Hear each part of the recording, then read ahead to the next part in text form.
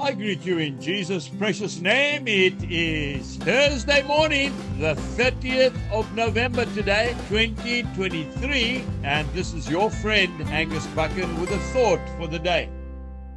We start off in the book of James in the New Testament, chapter 2, and I'm reading verse 23.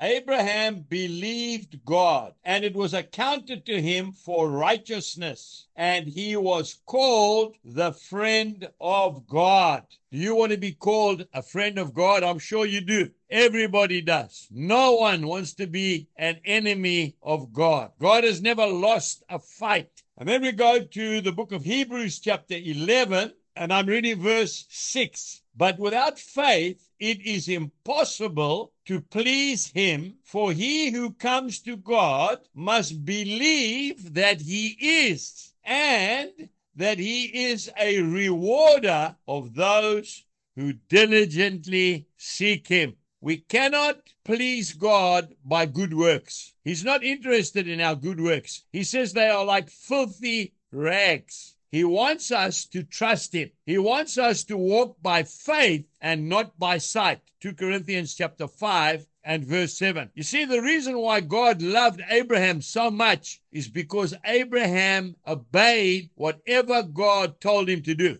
Abraham waited 100 years for his promise, a son. God gave him a son, a beautiful son. His name was Isaac. At the age of about 13 years old, God tested Abraham. He said, I want him back now. Abraham never hesitated. He took his son up to the top of Mount Moriah and was prepared to offer him up as a living sacrifice. God was so moved by that act of faith that he said, stop, Abraham. There's a little ram caught in the thicket. Use that as a sacrifice. That's why he loved Abraham. Abraham is known as the father of faith. You know, George Muller is one of my heroes. George Muller started a children's home in Bristol in England. Something like 10,000 children went through that home. Something like 60 million rand by today's reckoning went through his hands. He never asked for 1 cent. He prayed for everything and trusted God. At the end of his life, people said, you must have had such a love for children. He said, yes, indeed, a great love for children. But the reason why I did it was not even for the children. I wanted to show the world what God will do if we put our faith and trust in him. Today, I want to encourage you.